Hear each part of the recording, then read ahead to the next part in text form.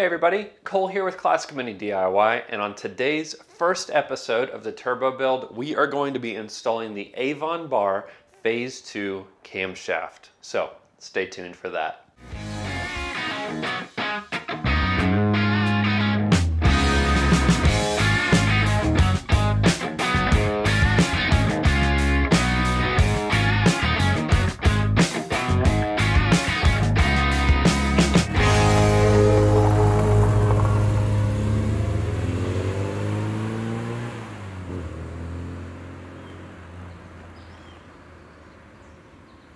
Alright, as I said, on today's episode, I have picked up a Phase 2 Turbo Camshaft from Avonbar Racing.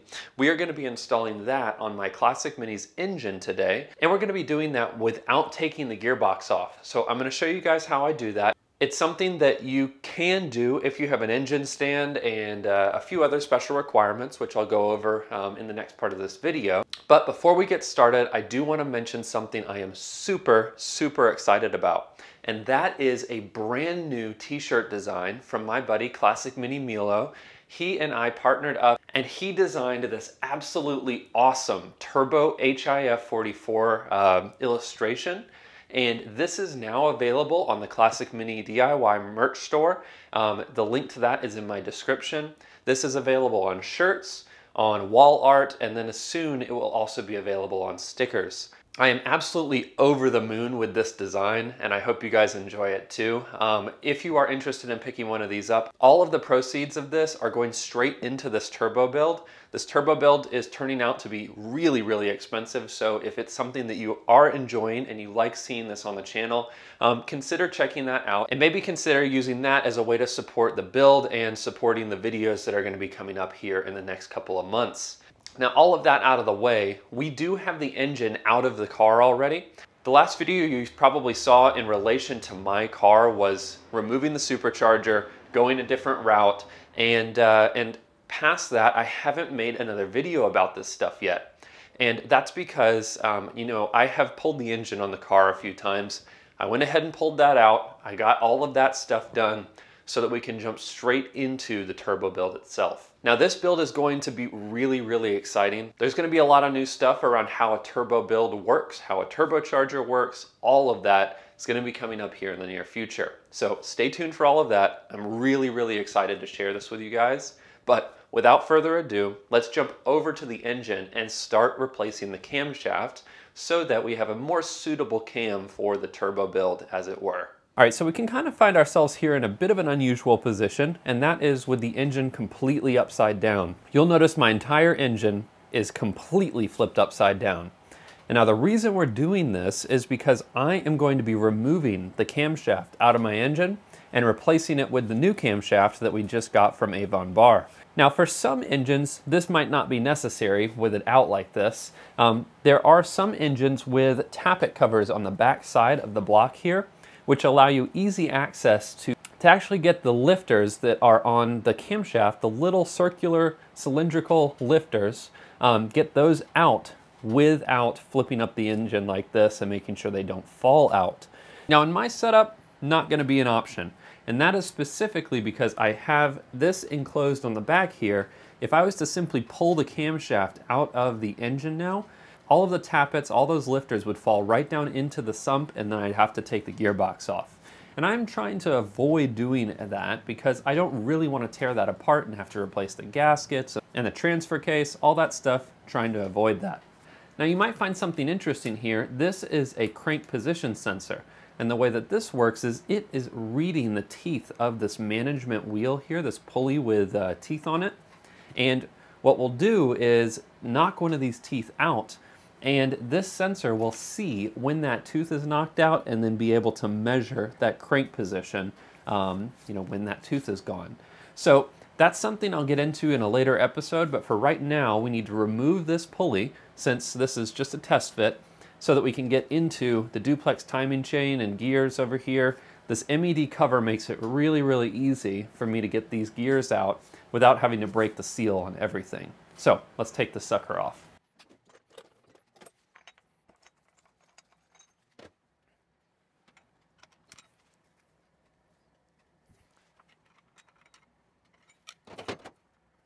Now before we get into this, one thing I do want to show you guys is that this management pulley is actually from MED. It's brand new, got a little bit of oil on it, but this can be run with or without a damper. On the early Cooper S engines, these didn't have any sort of harmonic balancer, any sort of dampener on it. But in my case, I'm definitely going to run a harmonic balancer here because I just want to reduce the engine vibrations as much as I can. You can see this has a V-belt pulley on it. Pretty straightforward stuff. Really, really nice piece of kit from MED.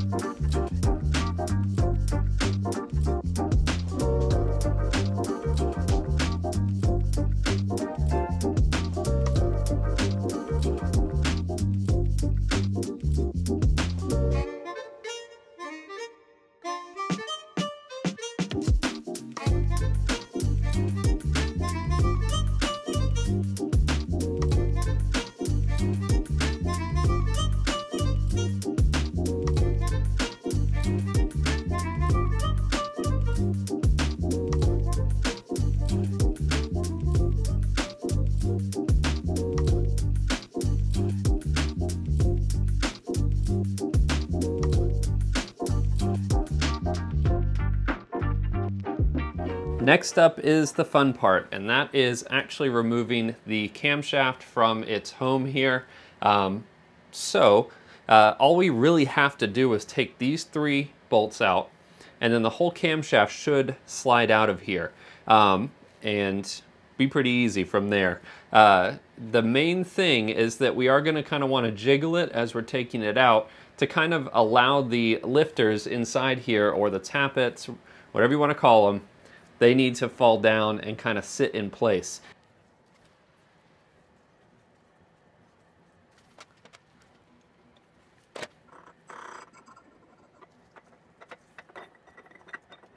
All right, there we have it, camshaft removed.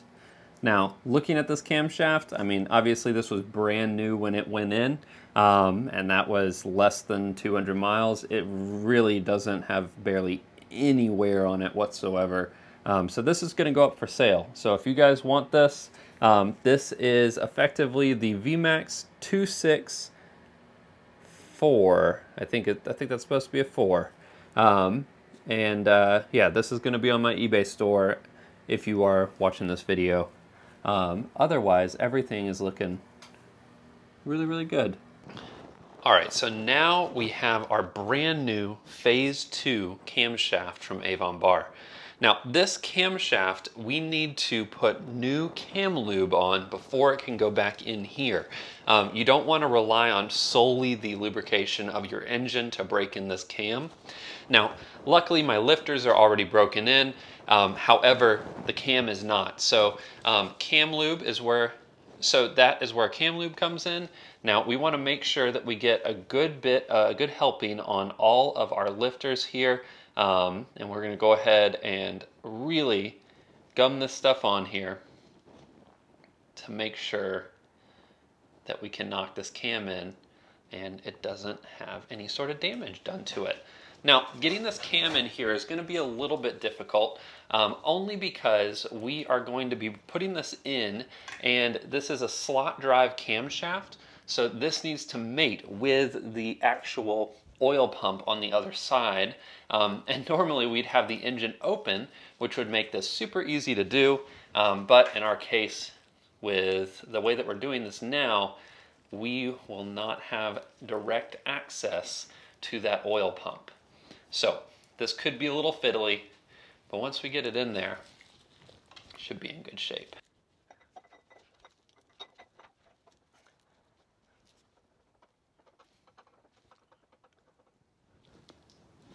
There we go. Slotted into our oil pump.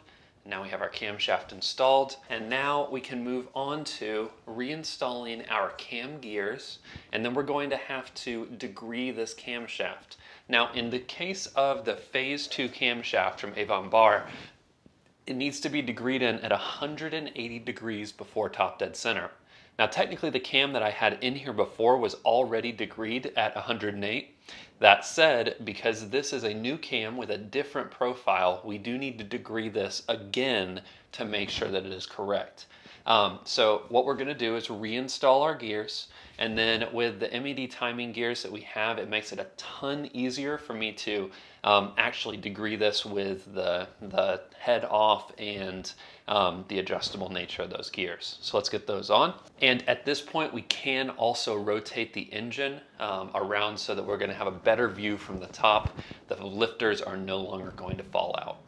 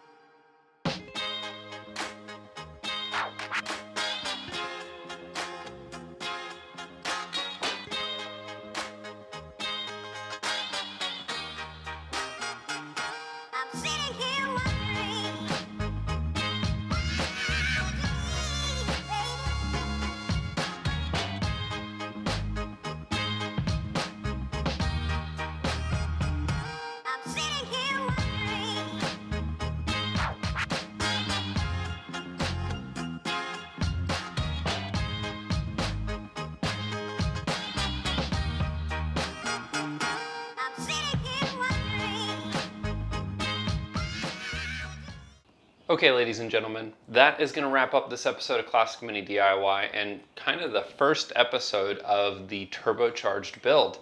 Obviously, we got the camshaft in, we got the timing gears back on, we've got everything in time, and we went ahead and put the head back on the engine, which is super exciting. The engine is largely starting to look like itself again, and now we are in the game of waiting.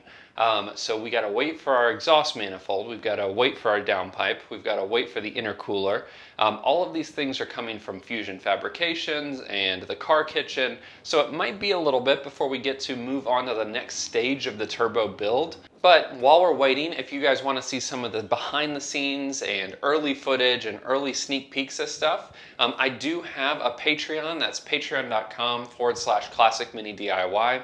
If If you like these episodes and like the videos, maybe consider supporting me on Patreon. Now the next episode, we are going to finally be putting the glass back in my Mini. The rear quarter windows are finally going back in after getting re-chromed, and we're going to finish putting together this gearbox right back here. So stay tuned for both of those episodes, and I have a really big announcement coming up soon, so stay tuned for that. Very excited about this. You guys might be able to guess what it is just based on the noise and the sound, the echo inside this room right now. So if you have any guesses, post that in the comment section below. But anyways, until I see you guys in the next episode, you know the drill. Enjoy those minis and motor on.